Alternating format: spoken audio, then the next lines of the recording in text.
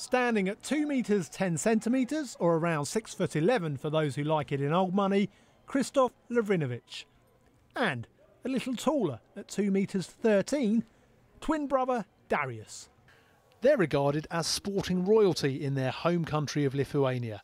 And now they've signed for the London City Royals, who play at the Crystal Palace National Sports Centre.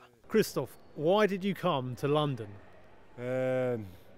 Because big money.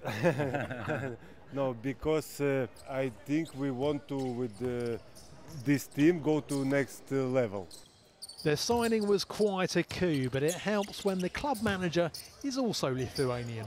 How did you feel when you realised the deal was complete, it was actually going to happen? I'm still not believing now.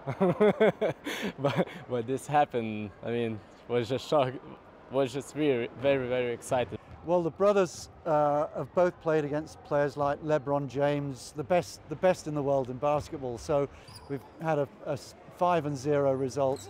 And I think in part that's due to the brothers coming in.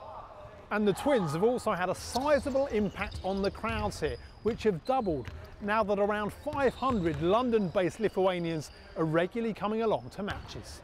Lietuva! Lietuva! Many have been making the 90-minute trip from Beckton, the heart of London's Lithuanian community. It's amazing. I've grown up watching them, and to have them so close and go see them, it's wonderful. It's electric, it's vibing, it's amazing. Everyone literally, following, stuff, them two guys, when they play.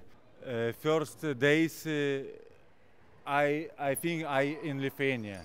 The Lavrinovic brothers are currently embroiled in a transatlantic tussle with the NBA's Lopez twins over who are the world's tallest. Are you the tallest twins in the world, or is that the Lopez brothers? No, sure, we sure. We hope. Guinness World Records have told the BBC there is currently no record holder in this category and have encouraged a claim to be submitted. In the meantime, Darjuš and Kšyštof will keep helping London City Royals scale new heights. Chris Legg, BBC News.